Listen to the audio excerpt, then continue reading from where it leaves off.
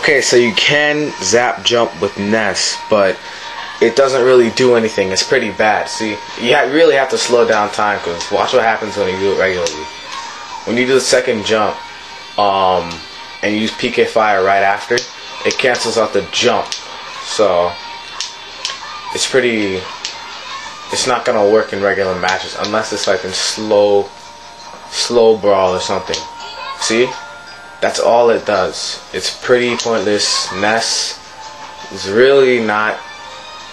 Well, the creators just preferred Lucas over Ness, I guess, in this game.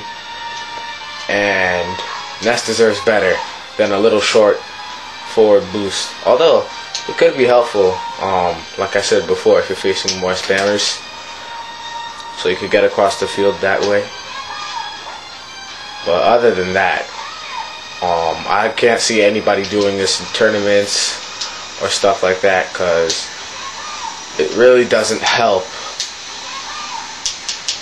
the cause that much. And that's all Ness's short hop is. So try this out yourself, and if someone gets higher, please do tell me, because I'm stuck right now. This is all Ness can do. It's a good boost forward, but honestly, it's not going to do much.